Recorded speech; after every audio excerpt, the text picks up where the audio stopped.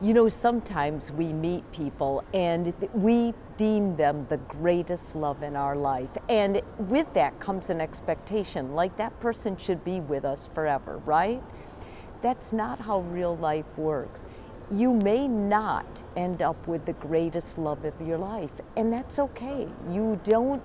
There's no law with that. I mean, you might see your grandparents, and when you meet someone, you think, oh, this is it, we're going to end up having kids.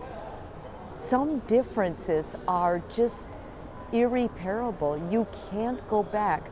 Addictions, mental illness, things happen in life. What you need to do is you need to learn that it's okay and learn that letting go is as much a part of great love as loving them. I've seen couples who actually are with someone who is better suited for them. They have children, they're stable, and they'll ruin a marriage because they have this idea, well, it wasn't the love of my life. The love of my life got away.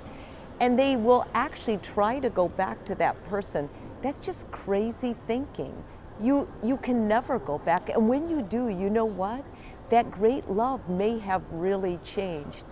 A better idea is to be grateful for the great loves in your life. You know, the people who within a month understood you better than a lot of people at 10 years do. Or the person who just seemed to get you. These are significant people. They're significant to our well-being of who we are and also what we become. But it's important that when you meet these great loves in life, that you don't automatically assume you're going to be with them. We're all on a fine line. You marry someone and you're not sure you're going to end up seeing that person tonight because that's the fragility of life. But at the same time, understand that when you do find a person who is really, really incredible and you are considering them a future with them, that you treat them well and commit to them and try to figure it out together as you go forward. But don't stop who you have loving now, because that great love in your life is part of your story. They're in your past. Keep them there and love the person you're with.